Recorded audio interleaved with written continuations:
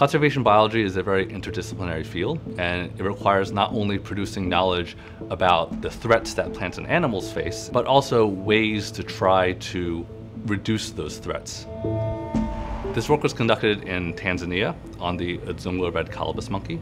So the reasons why we chose the species is both because it's endangered and because it's an indicator species and it exists in this very biodiverse region of the world.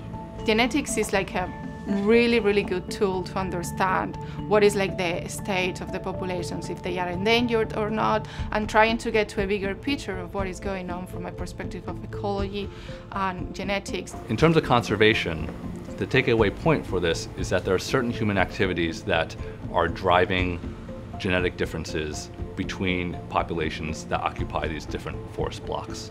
The goal ultimately is for this information to help inform conservation policy. So that involves implementing local policies and local laws that are also friendly to the communities that share space with these plants and animals.